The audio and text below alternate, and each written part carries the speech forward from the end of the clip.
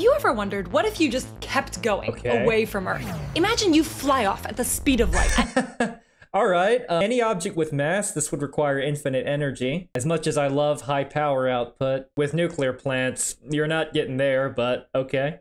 8.3 minutes, you'd reach our sun. After Yes, 8.3 minutes. We know that well in nuclear emergency planning for when we take solar flare warnings into consideration. 4 hours and 6 minutes, you'd pass the farthest planet in our solar system, and you'd have to get through this mess of comets and asteroids. How long do you think it takes you at the speed of light to get to the farthest object humans have ever sent? It's 23 hours and 19 minutes. Now, way beyond that, at 29 days, you'd hit this cloud of icy debris. Oh, the Oort cloud. Even traveling at the speed of light, it takes a year and a half to go through it. So that's speculative. We don't know exactly how large it is, but that's plausible. But hold on, at 4 years in, just as you're passing our nearest star, something weird happens. You notice that you're in kind of a clearing. It turns out that our solar system is inside this local bubble. At about 100 years, you pass where the That's hot, low-density gas created by ancient supernovae. And hey, this low density is great because it reduces cosmic ray scattering. Great for deep space radiation calculations. edge of our radio bubble is now. The distance Oh, I like that. They assumed the radio waves stopped expanding. How polite of them, I guess.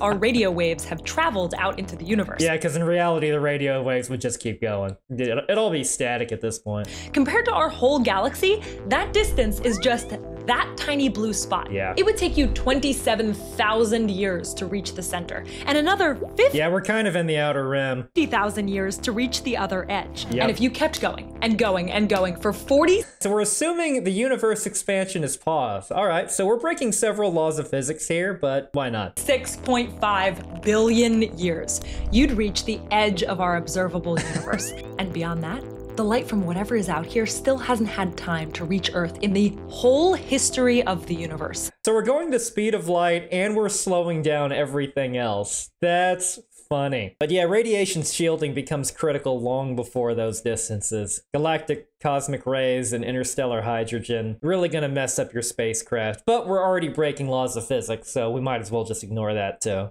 So maybe you'd find out. Why not?